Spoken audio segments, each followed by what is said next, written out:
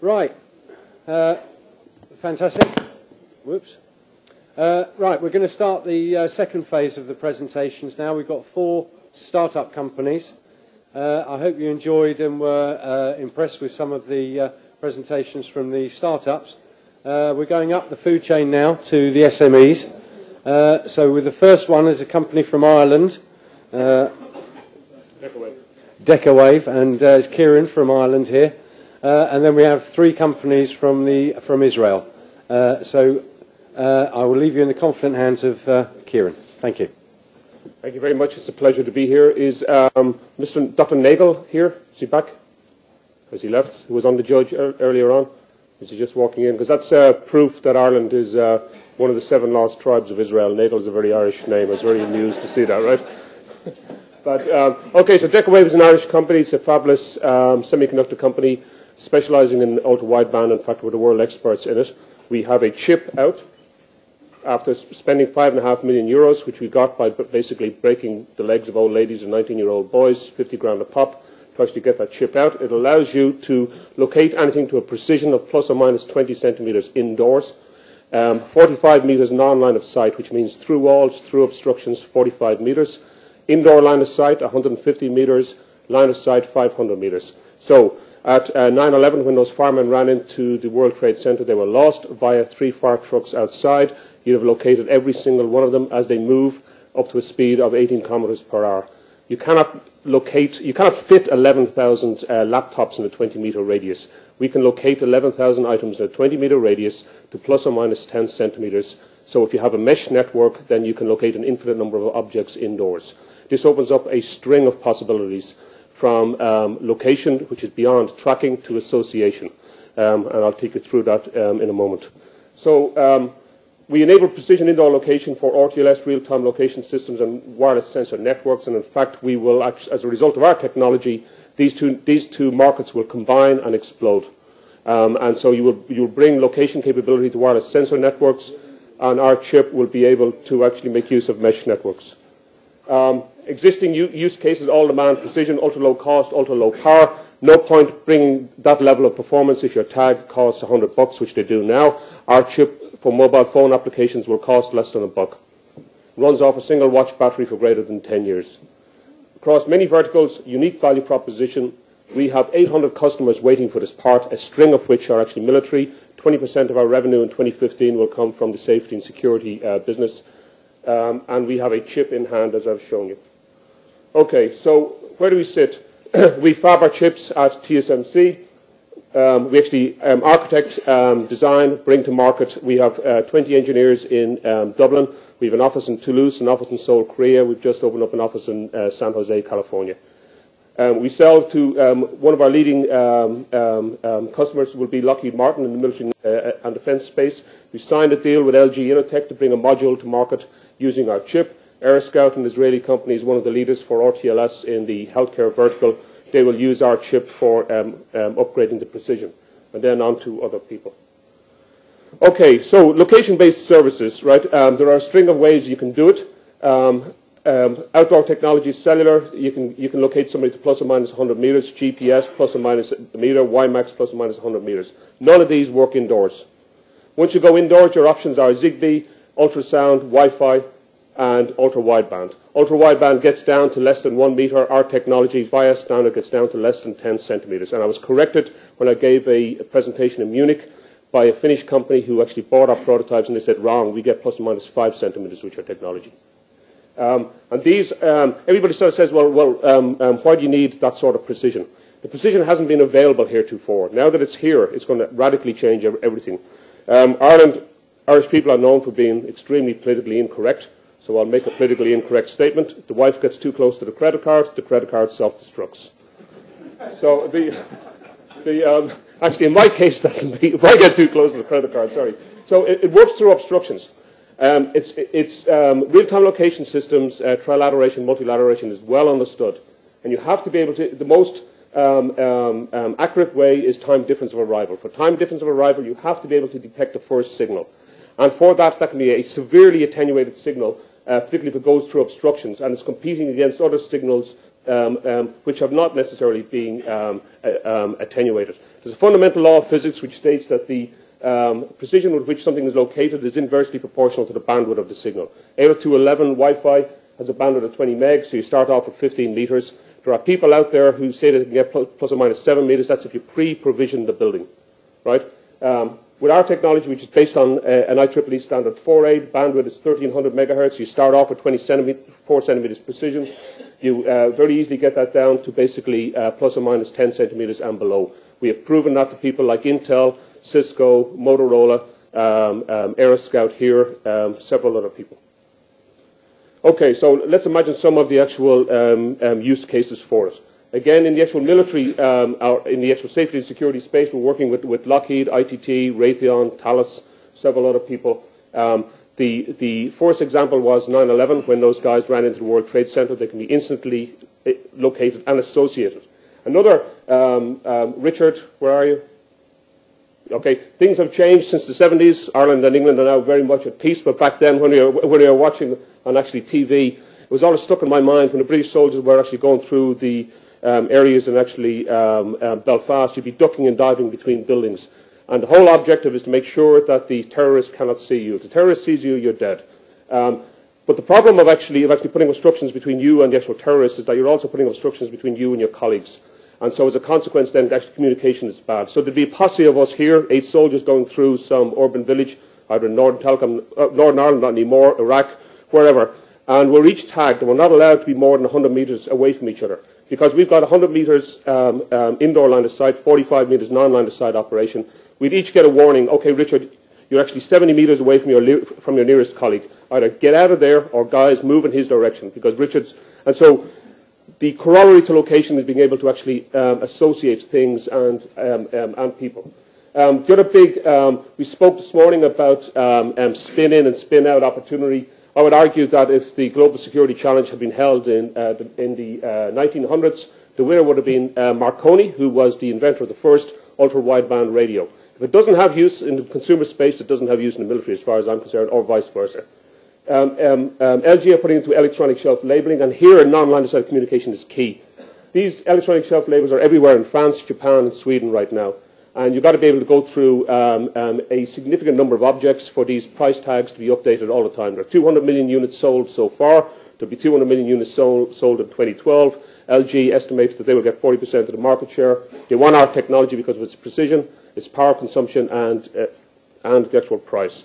Hospitals. I'm a doctor.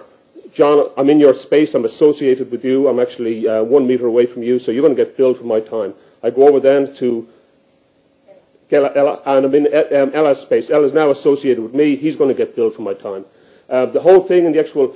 The real-time location systems in hospitals is a 5-year existing market, but they've got it down to room precision, and it's not enough. I'm looking for a bag of blood. Is it on this side of the wall or that side of the wall? Again, people like Aeroscout, Radar Find, all of the leaders are going to be switching to our chip. Warehousing and logistics, Savvy is going to be using our technology. Try finding something there. And actually, with our technology, the guy comes in with a forklift truck. Where do I put it? Put it anywhere you want, because we'll be able to locate it to plus or minus 10 centimetres through that form of obstructions. When I presented this first to actually Lockheed Martin, the guy in Lockheed Martin said, that looks like my organisation.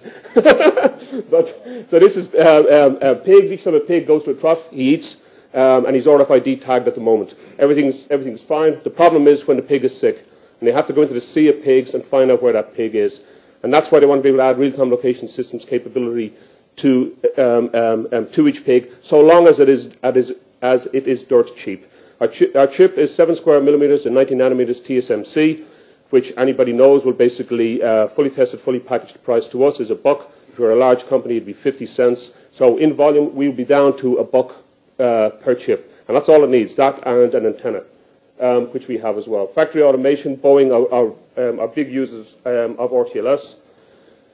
Wireless LAN access points. Both Cisco and Motorola state that they will upgrade their wireless LAN access points once TDOA-based systems based on ultra-wideband are there in chip form, which we are there. Why do they insist on it being TDOA, and why do they insist on it being ultra-wideband? So it's to deal with the reflections which, if you have a narrowband system like actually Wi-Fi, basically cancel destructively or interfere destructively. We have we've extremely high immunity to what's known as multipath fading by virtue of the fact that the pulses are really narrow.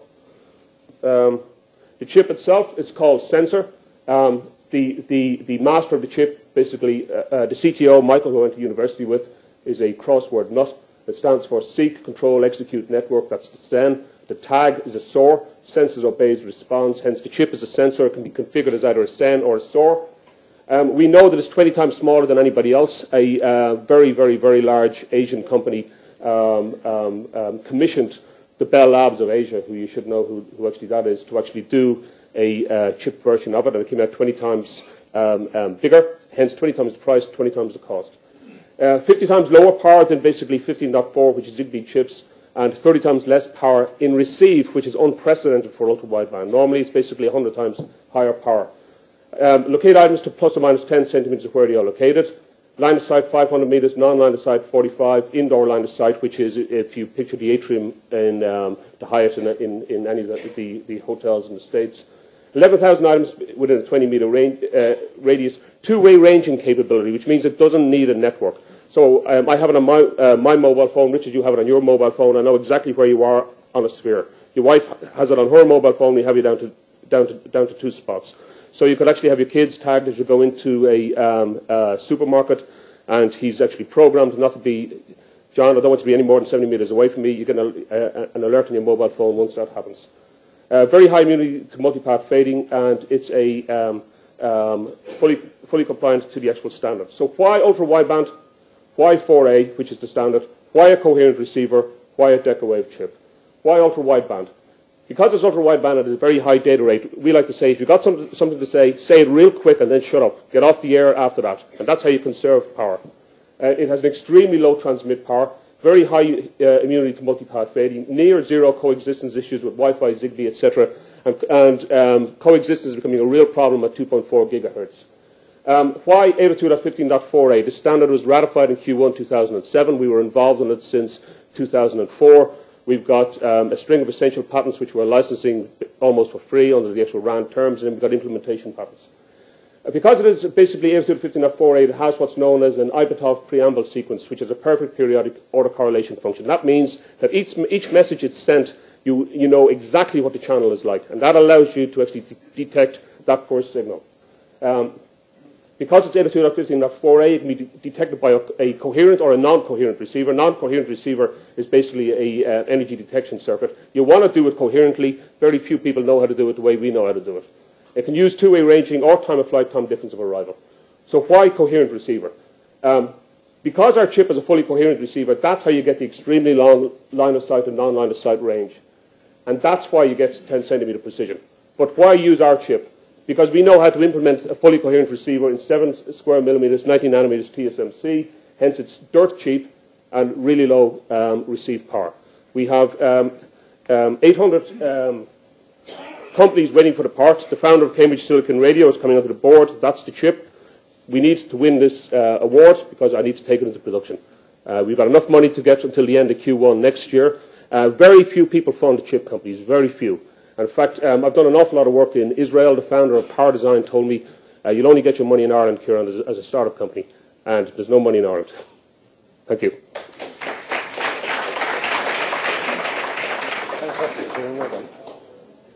Well, I think, I don't know if Kieran's going to win the competition, but he wins the competition for cramming the most amount of words in 10 minutes. The next company is EBIT Security System. If you'd care to come up, please.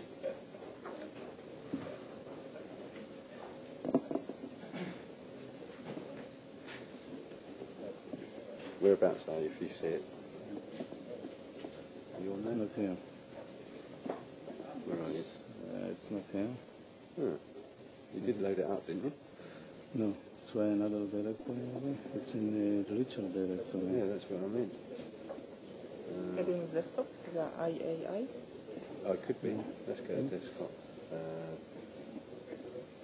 Where's your desktop? This one?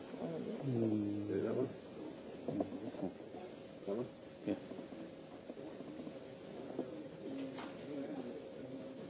Is that you? Correct. And you go use those. Okay. Good morning. I'm Yossi Chaimovich, the CTO of Elbit Security Systems. Elbit Security Systems is a subsidiary of Elbit Systems doing homeland security. We're involved in several areas of security, such airport security, border control, safe city, transportation security, etc. Several examples of what we are doing: airport security, securing all the outbound of the airport using electronic fences, electro-optics, command and control, critical sites.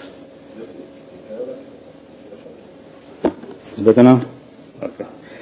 Coastal surveillance, laying along the coast observation systems integrated together with radars, of course, command and control to have a situation awareness picture. Border security, deploying along the borders several systems like electronic fences, electro-optics, etc. Safe city, the same technologies. Oil and gas industry, here we have the refineries with the regular security solutions. On the other hand, we have the challenge of long pipes, how to secure them. And here is one of the examples of the relevant system that we are going to present.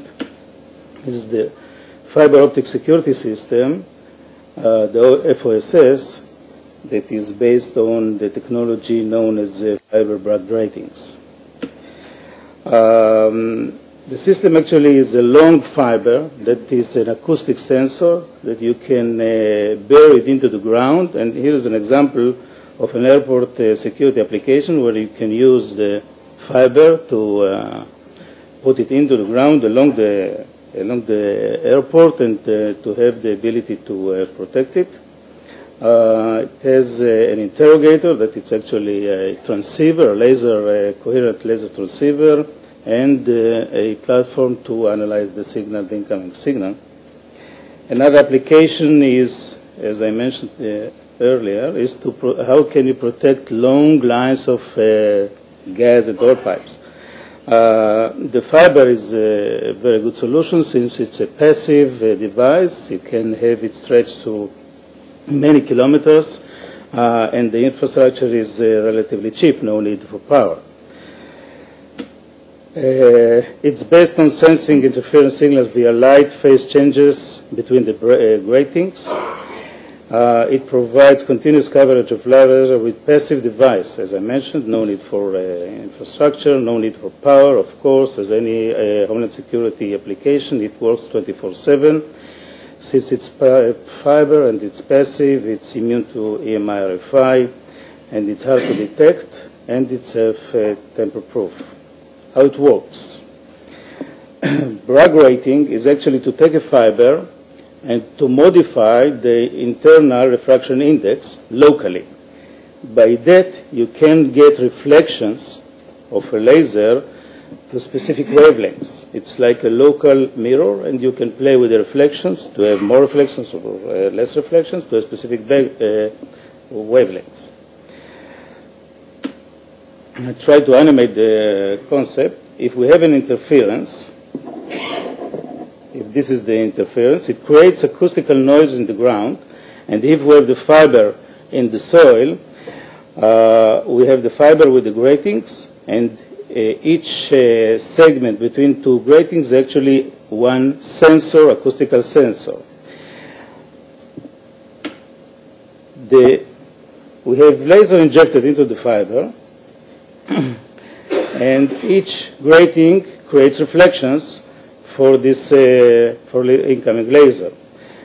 By the acoustic noise, what we create is interference of the optical lengths, and then we modulate the phase shift of the incoming signals By that we get the interference received by interrogator and then analyzed by the signal processing. So we get the acoustic noise received by the system, and then we apply our algorithms to analyze the incoming signal, so we can detect if there is an interference. We can also identify, potentially identify the nature of the interference, so we can classify the interference. This was an example of a simple wavelength. Unfortunately, it is limited in the range. You cannot go far enough with one wavelength, so we have another more sophisticated approach where we use a combination of multi-wavelengths, where we use several wavelengths in order to get large distances, to do it more practical.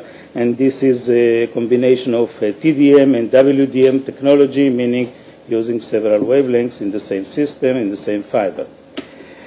The fiber gets to be a little bit more complicated. It means dealing with several wavelengths.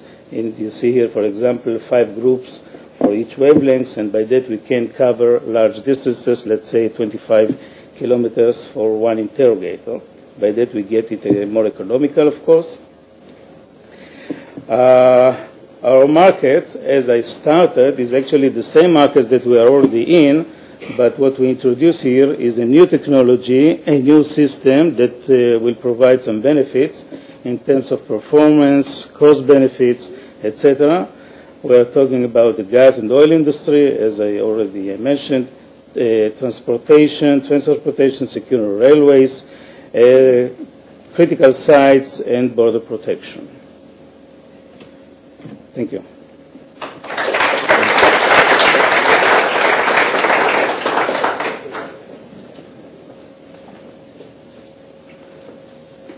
Our next one is escape rescue systems. Let's get that out. What's a daisy? Is that no? All right, I'll leave you two. You know which one. They're down here. Here we go. That's it. And straight up and down the other end.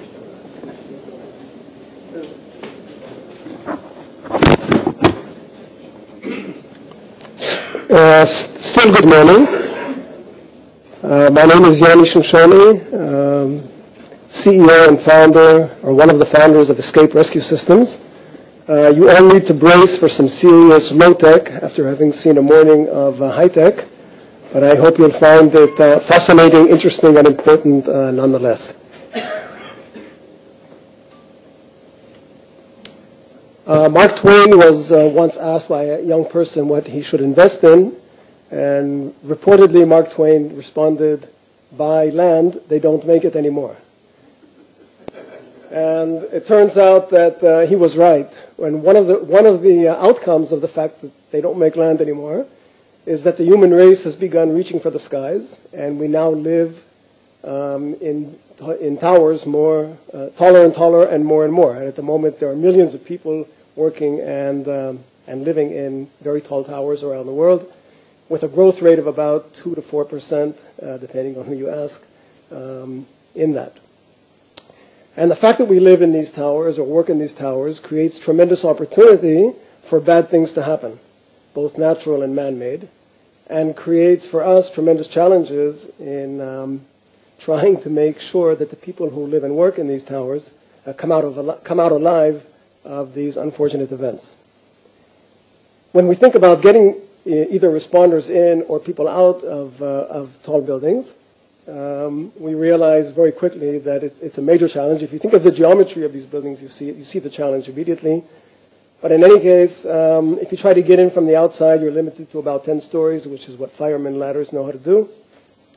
And if you try to use the inside, you very quickly reach populations just simply can't negotiate going up and down tall buildings, either sick people, disabled people, people in beds, people with asthma, pregnant women, very, very large populations. Most analysts think it's about 10 to 15% of the residents of any given building simply can't do it. Regular elevators, we've all seen the signs, don't use me, in fire. And just when you need the SWAT teams or the fire teams or the police teams up on the 35th floor, it takes them about 35 to 50 minutes to get up there at the moment you need them. When the International Standards Organization addressed this issue back in 2004, what they concluded was that we should probably not design buildings to withstand tremendous impacts of small probabilities, but when they asked the question to themselves, they said we should design routes and methods of getting people out of buildings which have experienced a catastrophic event. They said, of course, we should do that. Okay, this is the wrong version, but I'll use this version anyway. Company history, just a few words. We had the idea in 2002, and the driving idea was very simple. Instead of going down and then out, let's go out and then down. That was the driving idea. We managed to get a prototype up in Israel in 2004, and then we very naively went barreling off to the United States to see if we could. It seemed like the most natural market for us, and so we went there in 2004, 2005, and we basically slipped, did not succeed in the United States, and we can talk about that briefly. Basically what the market in America told us, and in some other countries, was get yourselves regulated. You want to put tens and maybe hundreds of people on devices and get them out of buildings. Get yourselves much more regulated and get yourselves a much cheaper solution. So we came back to Israel and regrouped, redefined what we were doing, re-strategized, refinanced, and we'll talk briefly what that was all about. But we finally, in 2010, have our first commercial agreements for sale, and actually the first project is beginning in Israel as we speak. And now, so you can enjoy a bit of action and drama, here is what our thinking created.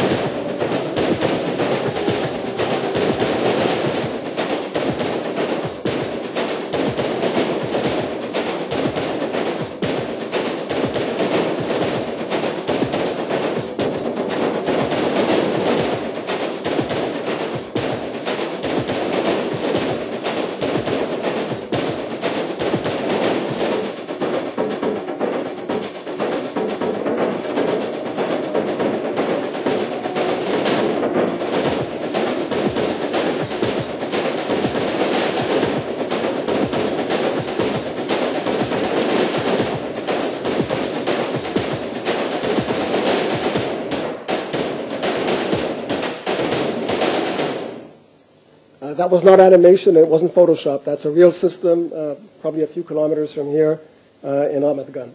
It actually works. The driving principles. When we came to design the system, we had the fortunate fact that none of us was from this area of activity, so nobody came with any preconceived ideas. So we first defined some principles. The first principle was that any evacuation solution had to work up as well as down, had to get responders in and not just people out. It had to be democratic. It had to work as well for an 85-year-old person as for a 22-year-old marathon runner. It had to be completely intuitive in use. It couldn't demand any kinds of activities that you weren't used to doing in your everyday life. It had to be mass evacuation, and we actually have two solutions. The one that you saw in the film can evacuate 135 to 150 people per cycle.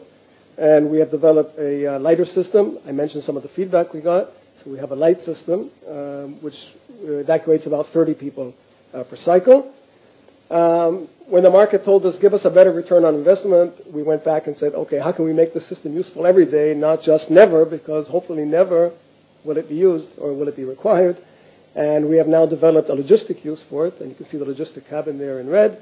And you can actually use it every day if you need to replace a cooler on the roof or grandma's piano needs replacing on the 17th floor. You can use it for that as well. The payloads are quite large, and it can be quite useful. And of course, it had to be energy independent because one of the first things that goes in an emergency in a building is its power. So, the light system, which I will not show you in action, but you can see up here on in the slides, is basically two cabins. The moment it's two cabins and not five, you don't need to have them fold. Folding, by the way, is very complicated to have something that folds, and then when it's open, to have it completely fire and smoke proof. That turns out to be a real challenge. But if you have only two cabins, you can make them nest one inside the other. One's a bit bigger than the other, and they simply, this is the way it's stored, comes across the building, and you can see that actually they unnest for use. In that way, that was one mechanism for driving down the costs. When the market said, "Go get yourselves regulated," we went to get ourselves regulated, and I think we did that actually in a big way. Up on the left, top left, we went to the Department of Homeland Security and said, "Would you designate us as a qualified anti-terrorism technology?" They studied us for about 8 or 9 months, and the result was yes, we were designated under the Safety Act as a qualified anti-terrorism technology. We then said, okay, we need a standard, some kind of standard to govern the system. And we discovered there was no standard anywhere in the world to govern this kind of manufacturing and deployment. So we convinced ASTM, which is the leading standards organization in America and in the world for building performance, to set up a standards committee for external evacuation devices. And in 2007, we had a standard published that governs us. Then we then went to the National Fire Protection Association and asked them would they recognize the system, and they studied it for much longer, for about 3 years. And in 2009, recognized the solution on condition that any such solution meets the ASTM standard. And you can see we were very happy. They actually used a photo of our system in their handbook, but that just happened. We then went to Aon, probably the world's leading insurance brokerage, and we asked their real estate division to simply study the solution and give their assessment of what would be the impact, if any, on premiums, in insurance premiums in the future. And they studied it, and their response was that we believe that this reduction in risk could potentially result in substantial reductions in the insurance costs, both for property and casualty, or property and life. We were then set to go back into the market. We see two different approaches to the market, or two ways of looking at the market. The first is the general high-rise sector, which is an interesting sector. As I said, it's growing very fast. And just in the 10 leading or 10 largest cities, there are 38,000 high-rise buildings. We have discovered there are particular advantages in emerging markets where there's a lot of construction going on. The standards are not as well developed. The construction standards are not as well developed as in some of the developed countries. And the security services are not bashful to, security and fire services are not bashful in fessing up to the fact that they don't have good responses themselves and are happy to see other responses. But we also see a lot of continued interest from developed countries at the moment, actually from the UK, with special focus on existing stock, where the building standards were not as well developed. A lot of the, I don't know what the opposite of outreach is, inreach. A lot of the reaching out to us from around the world has actually been from what we call mobility impaired buildings. And these can be hospitals, homes for the elderly, institutions for the disabled. This is an enormous sector. And in Israel alone, there are 34 hospitals and there are 450 homes for the elderly. And in the United States, there are 11,000 hospitals. These are just examples. So it's a very large sector. What people have started to discover, once they see the solution and they start thinking about it, they say, actually, we don't have a problem from the 25th floor. Our problem begins at the second floor. We don't know how to get a person in a hospital bed or a wheelchair out from the second floor, the third floor, the fourth floor. Forget the 29th floor. So this has become something for us to focus on. And what we are doing now, the slide says finalize and execute first scale project. Actually, the project has been finalized in the sense that it's signed and off and running at the main medical center in Tel Aviv. We are now beginning to and are in the process of expanding approval, regulatory buy-in in this sector and abroad. Actually, the project at the medical center has become a Ministry of Health project, not a particular hospital project. And their intention is to take it on to other hospitals if this first project is successful. And we are trying at the same time to develop at least one first foreign market in a big way. It'll probably be India. That's the way things look now. In terms of sales, this is not a forecast. It doesn't say forecast. It's a scenario. Once you've been on the road for 7 years, you sort of don't forecast anymore. But maybe you do develop scenarios. We think that just in the light system, which is what's up here, not in the standard system, we should be able to reach about $15 million of sales by 2014, and probably double that through sales of the standard system. The last thing I want to show you is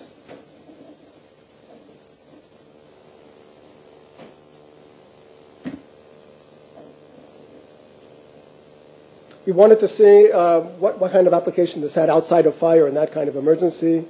And we asked a reserve anti-terror team from the Israeli anti-terror forces to come and do an exercise in our building using this. And it turned out to be a great exercise, so we filmed it. Of course, we'll show you the very condensed version, not using the technology we saw earlier. But we'll show you like the 1.5 minute version of this exercise.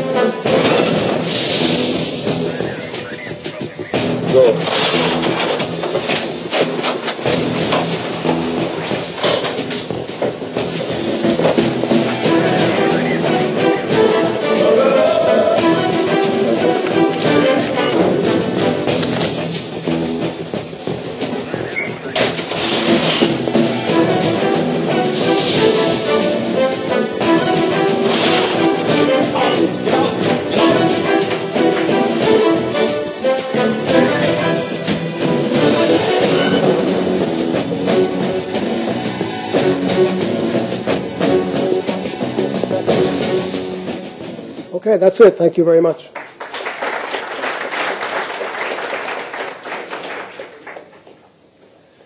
And now our last but not least, Safe End Limited. There we go. I think if you go in that one there.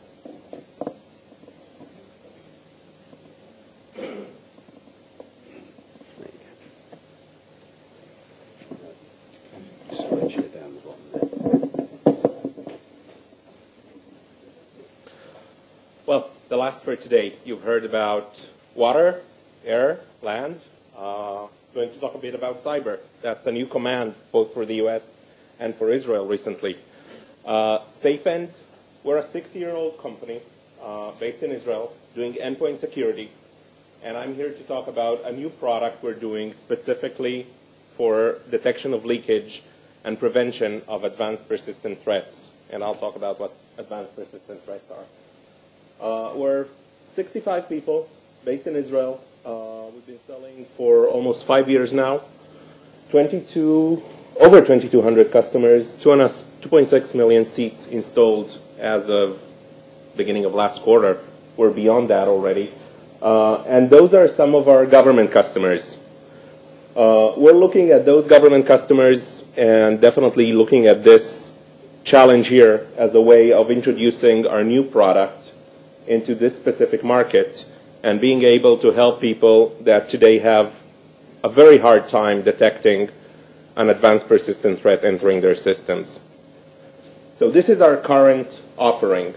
We have Protector that can protect against USB devices that are used to either introduce or take out stuff from your network. We have Encryptor that encrypts data and makes sure that when you lose a device or a hard drive or a PC, there is no problem. And the offering that is most relevant to CyberGuard is Inspector. Inspector does content-based DLP. We're looking at every single piece of text inside those files and deciding whether it's sensitive or not. And we're doing this for commercial purposes, for people who want to make sure they're not losing their IP, they're not sending out sensitive data to the places where they shouldn't. And we're based on something we call content-aware application control. We can look at every single application on every single PC you're running and make sure whether it should or shouldn't access data. And that means we can do something we call CyberGuard. CyberGuard will be able to tell who the user, what the application, what the machine, where it's going, and be able to very, very quickly take care of something like that. When you're looking at the stories about attacks, whether it's Iran or whether it's the Pentagon, the attack would take sometimes 3, 4, 5 months before people actually realize there's something inside your network and something is leaving your network. Somebody is changing your files in a way that is dangerous. And we've obviously been getting a lot of press lately with regards to that.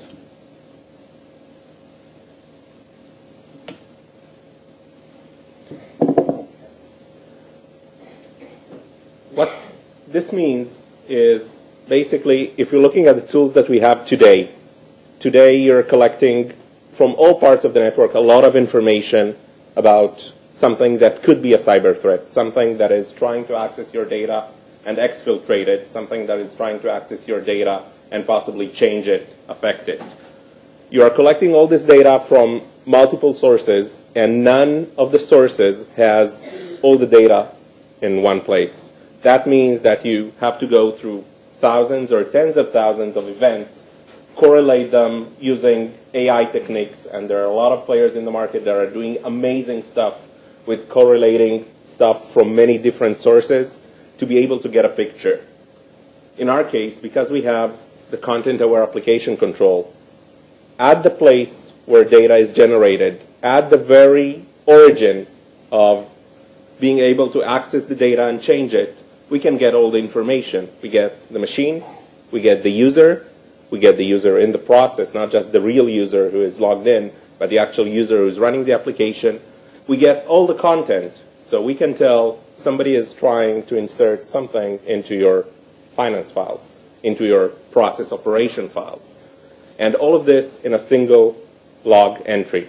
This means that the time to breach and the network damage that can be done is significantly shorter, significantly lower than what can be done with any other technology out there today. So what we're looking to do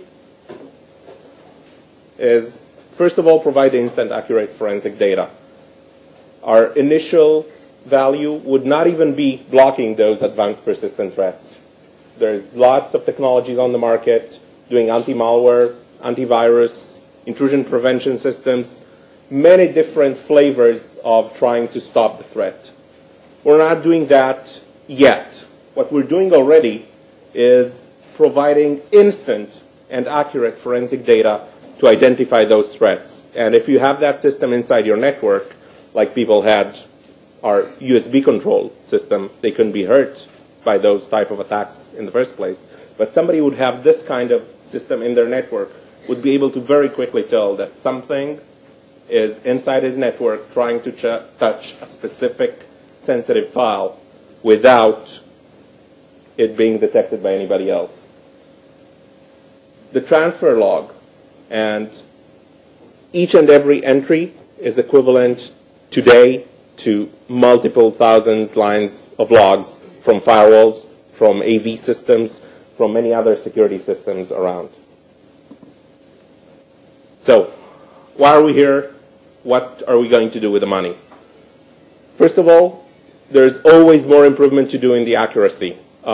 This is a cat and mouse game against attackers, and once we're out there, people will start attacking us, trying to find ways around what we're doing. We want to improve detection accuracy. We want to add additional layers to our system so that we can go from the detection that we're doing today all the way to being able to be sensitive enough and accurate enough to actually do blocking, to be able to say, okay, this application did something wrong, and we're not only telling you as a security administrator that you need to take a look at that machine and take a better look at that specific application, but we're actually blocking that application completely from running, from accessing any data. This is one type. The other direction, the false positive direction, is making sure that no other thing that is running in there in unusual ways triggers that machine, and that would require additional research, additional work with actual customers as well. Additional improvements would be obviously with field testing, and we are looking here for finding a partner that would allow us to test the system live. We have right now joint activity with one large U.S. civilian agency, but obviously the military and the defense community as a whole can take us a lot farther, a lot quicker than what even a large civilian agency can take us. Thank you.